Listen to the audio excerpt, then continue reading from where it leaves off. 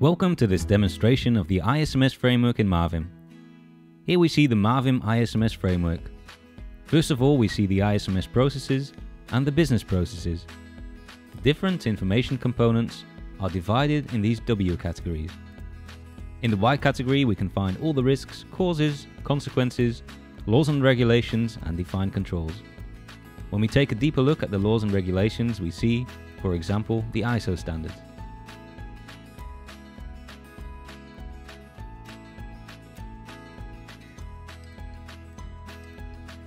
In the Where category, we can find information like the organization and locations.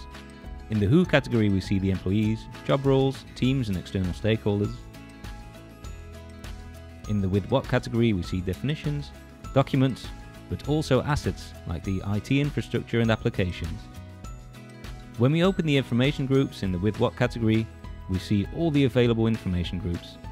When we click on one of the information groups, we see who the owner is, the CIA security level, the risks, causes, consequences, but also the connected ISO regulations. We can also navigate to the assets.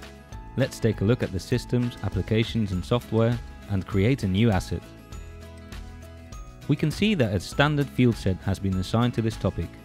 When we fill it in, we are directly sent to the correct group of information and only need to indicate which specific topic needs to be assigned. We can also indicate what the CIA values are and indicate which risks could occur, the likelihood and consequences.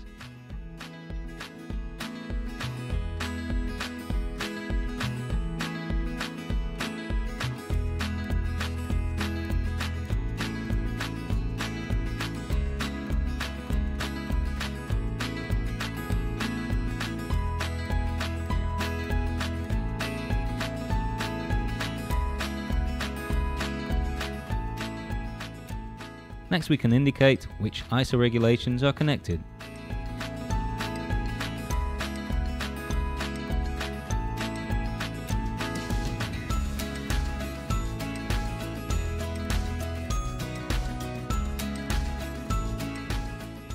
Eventually, you do this for all information components, which gives you the possibility to create reports like the one shown here, where we can show the assets, the CIA values, connected risks, owner, likelihood, impact and regulations, defined controls and connected processes.